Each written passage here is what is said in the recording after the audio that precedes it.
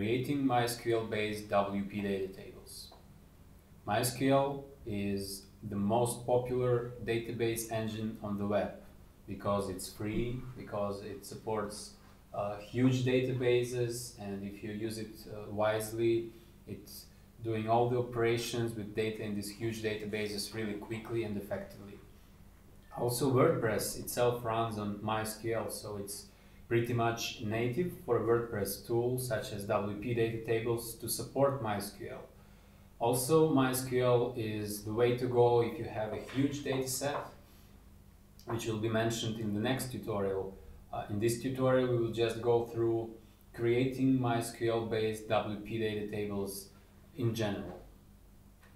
So to create a MySQL-based wpDatatable from a data source, you need to have this data source, of course. So you already need to have a table on MySQL side. In this tutorial, we are going to use this dummy employees table. I've prepared a dump. Also, you can download this dump from our site freely. What is a dump? Basically, it's a file used for importing data from one MySQL installation to another. It's a number of insert statements, which first create the table with a given structure and then insert the data. Right here we have something like 100 of rows, maybe a little bit more. I will show you how to import this dump using a PHP MyAdmin tool. If you're if you have some experience with web development, you are of course familiar with PHP MyAdmin because it's an excellent tool for managing MySQL servers, databases, tables, data in these tables, and whatever. So you don't have to use this SQL dump. You can use your own tables. I will just show it for users that have no previous experience to go really step by step to explain how this works. So first of all, you need to make sure you have PHP MyAdmin installed, which I guess all of the modern hosts provide this, and all of modern packages that you can use on your local host, such as MUMP, WUMP, or whatever. So go to your local host where you have, or the host where you have WordPress with wpDataTables installed, and open the PHP MyAdmin tool. Then open the database that you previously configured on wpDataTables site to be used for the queries. If you didn't configure this, it will use the same database as your WordPress. So we can just go and open this database. In our case, this is the wpDataTables database. Okay, so here you can see all the MySQL tables that already exist, but we are going to import a dump. So we go to the import tab, and then go to choose a file, and here is our dummy employees.sql dump file. So we just open it and click on go, and it will execute all the statements that are in this file. It will create the table and import all the data in this. So here's a table called dummy employees, and we have how many? I guess 100. Yeah, 100 of rows with birth dates, date hired, position, last name, first name, and ID. Right here you can already see the query that returns all the rows from this table, and this is actually the query that we will need. So we will just fetch all the data from our table and use it in the wpDataTable. So you can try to build it yourself. Select everything from dummy employees. You can copy it. You see that it works and it returns the data that we need. It can also be more complicated, like select everything from dummy employees where first name is not like Conan, for example, or where birth date is between year 19070 and 19085, etc. But here we'll use just a very simple query, not to complicate things. Okay, so this is the first step: prepare the data source. As for all the wpDataTables that are created from data sources. Right now this step is finished, so we just go to the dashboard of our WordPress, go to wpDataTables, add from data source, and we say MySQL table example. In this case we use the MySQL query as the table type, and you see we have a SQL editor here.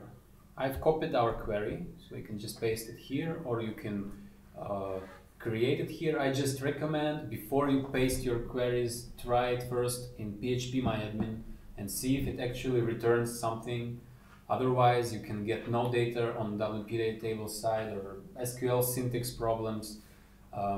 It's hard to debug from here, much easier to understand why it's not working on phpMyAdmin side, because you can see the database structure. So we don't need to do anything else on this step, just click save. wpDataTables queries the SQL server if it returns any data, and if it returns, you can see that it reads the column structure and it guesses the data types. So it guesses that these two are dates, that these are strings, and this one, position, is also a string. Right now the table is already done and ready for use. I just think it's not nice to see the ID in the front end, so we just untick the visible checkbox. Sorry, I needed to save. Now we will see the ID in the preview.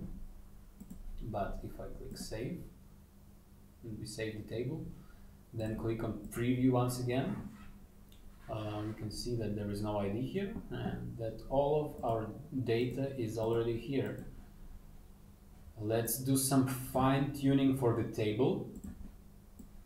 I guess it will look nicer if we have some more readable displaying headers. First name, last name.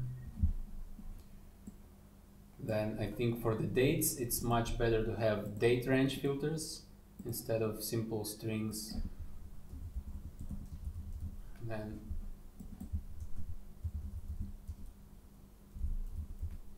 position. And for position, I guess it will be nice to have a select box filter. So now we save and preview once again. See, the table is same, but now we can filter the position using nice drop down. We can also filter the values in the table using these date range pickers. So now we see that our table is all set. We just need to insert in our WordPress post or page or whatever we want it. Go create a new page. Say MySQL based wpDataTable example. And say here's the list of employees. You can click on the wpDataTable button here and choose our table that we created. Click OK, click Publish. And click View Page to see the page in the front end. And you see, here's the list of employees. And everything that we prepared is here. We can filter, we can sort, etc. Not very complicated.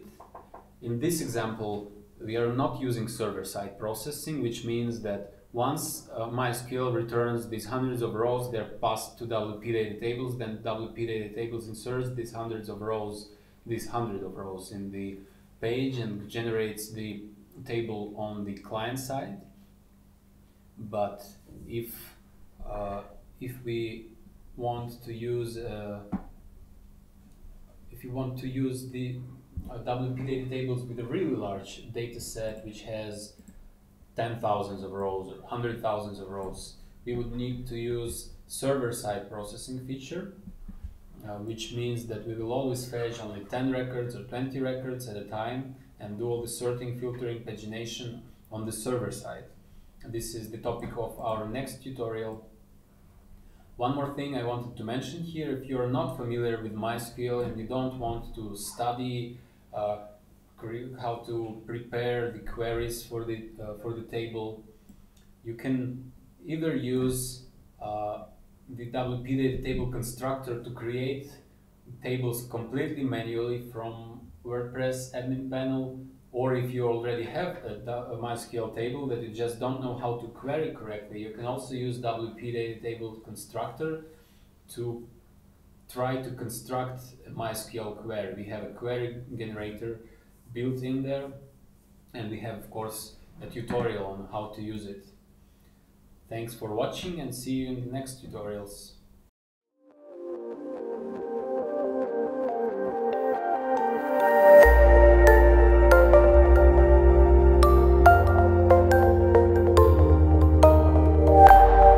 Purchase wpDataTables exclusively on Code Canyon.